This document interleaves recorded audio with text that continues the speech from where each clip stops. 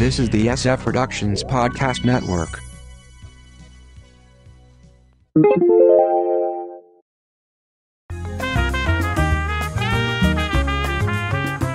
'85's fall previews roll on. From the Pop Culture Bunker, I'm Mindy. And I'm Mark. You can check out our audio podcast, How I Got My Wife to Read Comics, on iTunes or on our website, sfpodcastnetwork.com.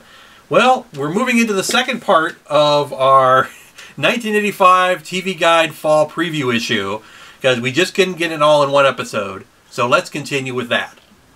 Moving on to Tuesday. Growing Pains, ABC. Meet the Seaver family. Stay-at-home psychiatrist dad Jason, Helen Thicke, reporter mom Maggie, Joanne Kearns, son Mike, Kirk Cameron, daughter Carol, Tracy Gold, and younger son Ben, Jeremy Miller. Younger sister Chrissy, Ashley Johnson, was born in season 5. Cousin Oliver. Well, no. Then there was a homeless kid who joined the family in season 5. But if you're going to have a Cousin Oliver, it might as well be Leonardo DiCaprio. I don't think I watched that season. The show ran for 7 seasons, 6 of them in the top 30. There were a few controversies during the show's run. Tracy Gold battled with anorexia and had to be written out of a large part of the last season. One of Mike's on-screen girlfriends, Julie McCullough, was quickly written out after she posed for Playboy. Cameron reportedly pushed for her firing. He would become a hardline evangelical. One of Carol's on-screen boyfriends was played by a young Matthew Perry. His character was killed in a drunken driving accident as a very special episode. There were 2 reunion TV movies in 2000 and 2004. Our Family Honor, ABC. It's Blue Bloods meets The Sopranos in a drama about 2 families and their businesses, the NYPD and the mob. Kenneth McMillan and Eli Wallach played the 2 patriarchs along with Michael Madsen and Ray Liotta.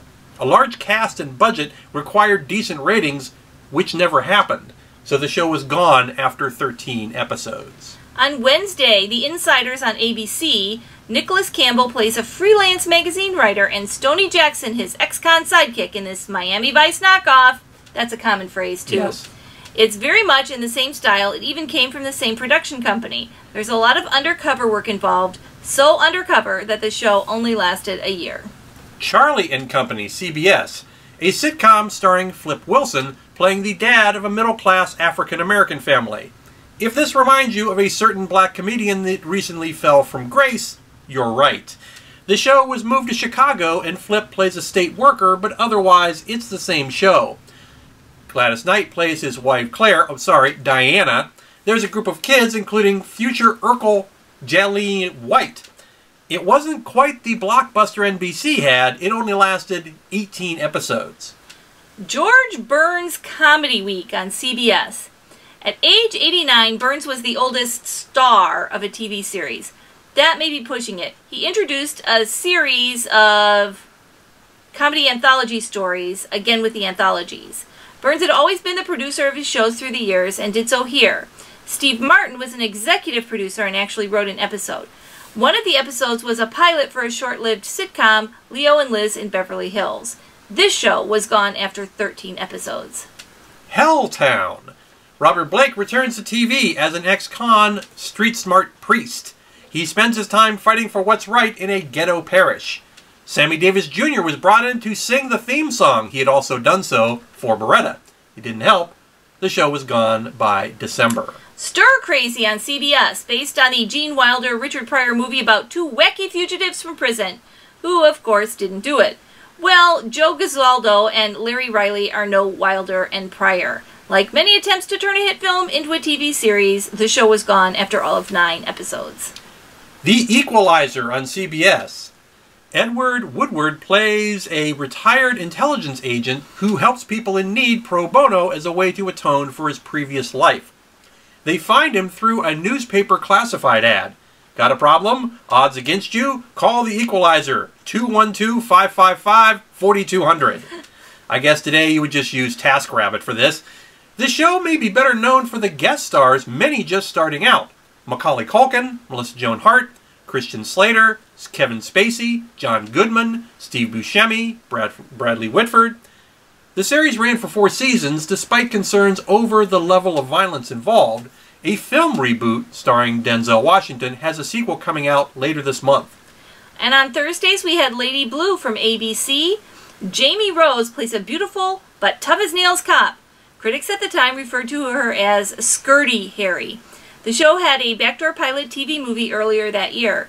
Like The Equalizer, various watchdog groups complained about the violence involved. The opening scene of the pilot shows the character getting a pedicure, seeing a bank robbery nearby, and she shoots and kills all 3 of the robbers and returns to her chair for her pedicure. The show lasted for all of 14 episodes, partly due to ABC's constant time slot changes to appease watchdog groups.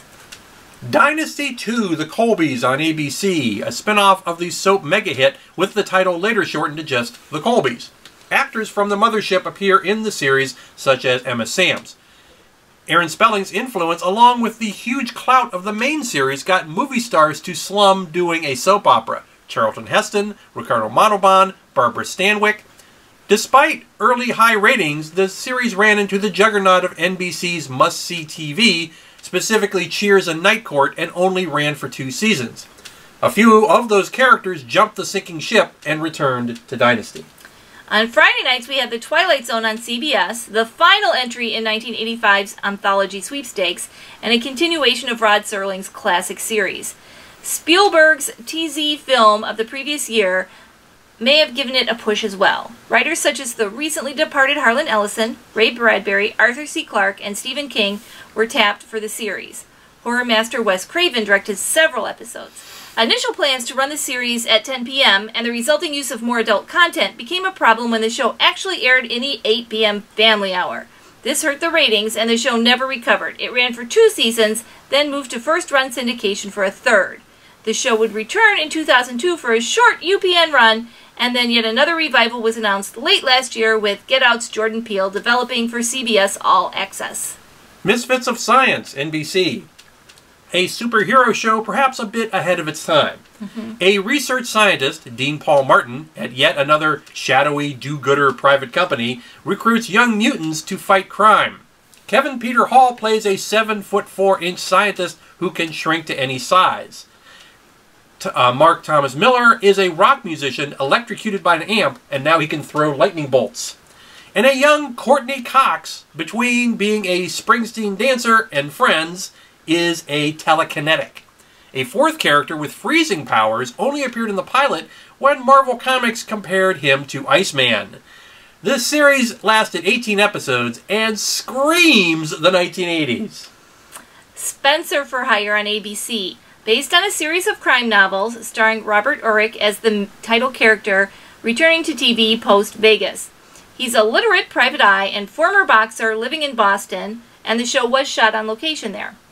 He's also an excellent cook, so he's a magnet for the girls.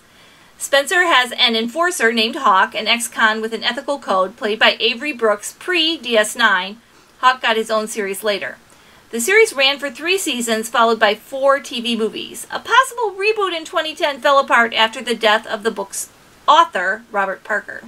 So to recap, in 1985 we got an actual even split between hits, meaning a show that went more than 1 season, and flops, and I had 12 each, with hits, Crazy Like a Fox, Moonlighting, Mr. Belvedere, The Golden Girls, 227, MacGyver, Amazing Stories, Growing Pains, The Equalizer, Dynasty 2, The Colbys, The Twilight Zone, and Spencer for Hire. So a very good year for television. Yes, and it was a year that I watched hardly at all because it was like my first year out of college and working, and I had no TV. So most of these shows are new to me, and some of them I could go back and watch, as could you. Or you can check out our audio podcast, How I Got My Wife to Read Comics, on iTunes or on our website, sfpodcastnetwork.com. From the Pop Culture Bunker, I'm Mindy. And I'm Mark. Thanks for watching.